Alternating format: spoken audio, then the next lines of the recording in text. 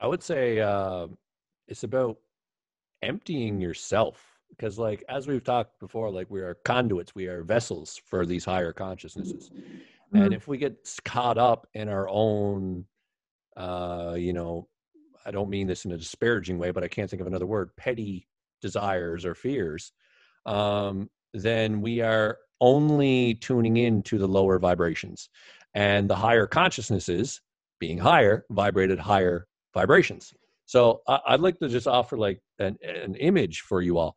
Um, I was going to drop, but I don't think it's really necessary. You know how when you look at comic book art, if you're looking at a comic book, if you really look down at the color isn't solid. It's a bunch of tiny little dots, and there's all this space in between. Is everyone aware of that? no.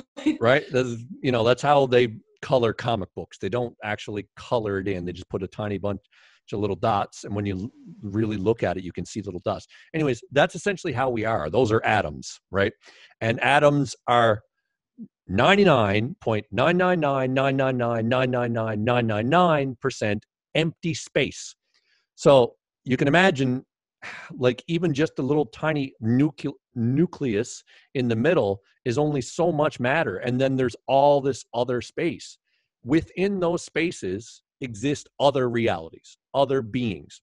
So just to kind of go off the idea of guides, there are different dimensions, different realms of beings that are infinite, essentially. Like in our 3D world, we have like plant life, we have bacteria life, we have animal life, we have human life. These are different levels of consciousnesses, but humans aren't the be all end all. There's something higher than us, and they vibrate at higher speeds. They vibrate in different frequencies, and they can move within matter a lot more freely because they are less matter and more light.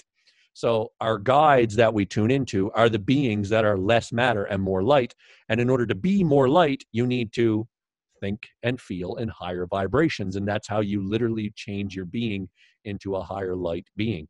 So the guides that people have are usually beings that have ascended from the human state or something similar and learned all those lessons, understood all these things, and now they just like say, why get caught in fear anymore? So they let go of fear, they let go of personal desire, and then they ascend to another level where they vibrate at a different frequency, and then they spend their lives being doing angelic type things, like going helping lower beings ascend as well. So we all have these guides essentially that are with us and are actually building our structure on another level. Like in a sense, they're a part of us. So we can tune into them as like a radio frequency. They're a radio frequency that is always there. So when we empty ourselves of like, what question do I have? Or like, what do I want? And just be like, I'm listening. Tell me what I need to hear. When you open yourself and you don't have an attachment to what you hear, letting go of the expectation, then you can actually hear clearly. But if you're like, oh, I really wish my guides would tell me I'm awesome, then you're not going to hear your guides. They're not going to stick around for petty shit like that. They're going to tell you what you need to hear to evolve. So there are other higher beings. You could even say extraterrestrial in a sense, because really they're just other dimensional beings in a way as well.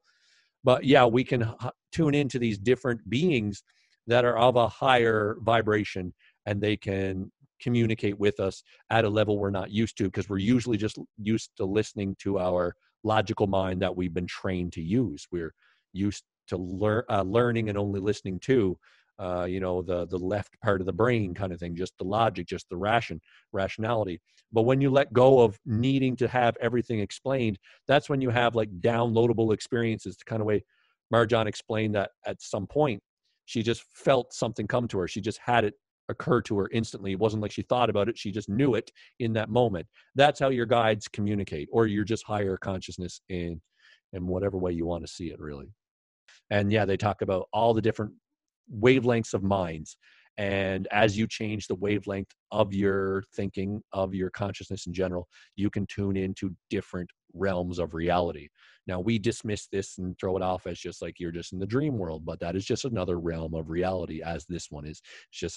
It's a lower one. It's one where you don't obtain a lot of knowledge. You don't retain a lot of information from there. They're usually quick, go quickly. But then there's the astral plane, which is a little bit more succinct and available to you. And Yeah, and as you rise up in consciousness, as you rise up in brainwaves, you can connect to higher and higher beings, to the point that you just connect to no being and all beings at once, and it's just literally just the infinite frequency, the finest form, the purest knowledge, and that's the stuff that makes it all, essentially. Yeah, yeah.